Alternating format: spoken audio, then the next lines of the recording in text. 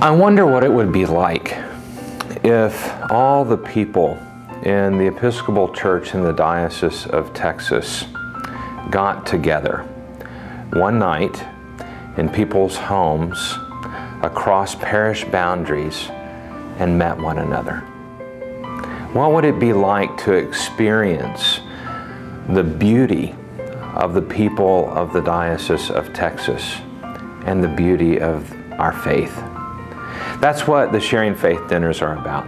It's an opportunity for you to join with me and my family and people all across the Diocese of Texas to meet in people's homes, hosted by us, talking about our faith.